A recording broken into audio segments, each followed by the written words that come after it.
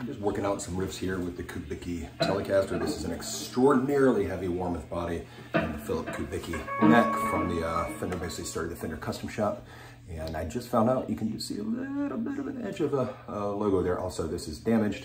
Somebody over tightened the bejesus out of these, so it's cracked here. That's gonna be fixed at some point. Or, you know, not, whatever.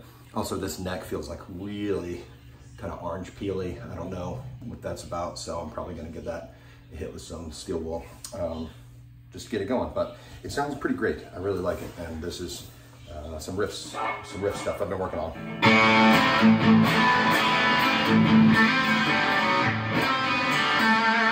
This is the process, right? This is how the sausage is made.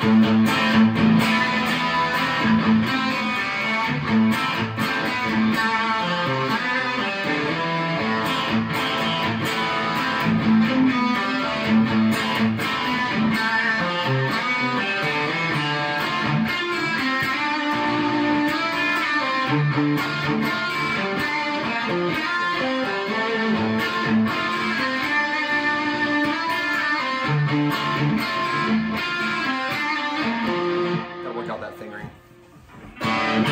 D minor thing.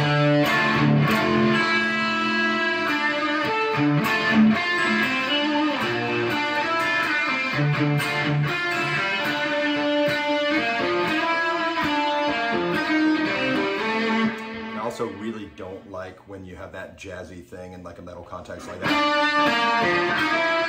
I don't want that. I do not want that kind of thing and that kind of thing. So I want to go.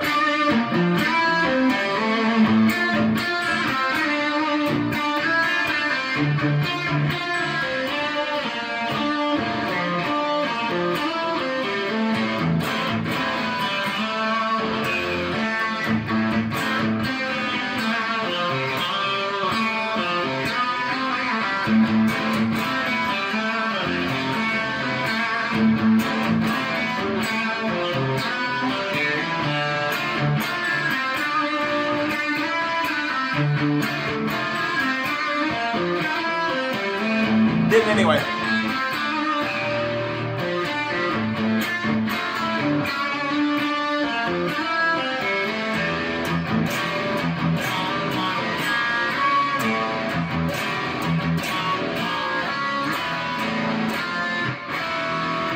We're lost now.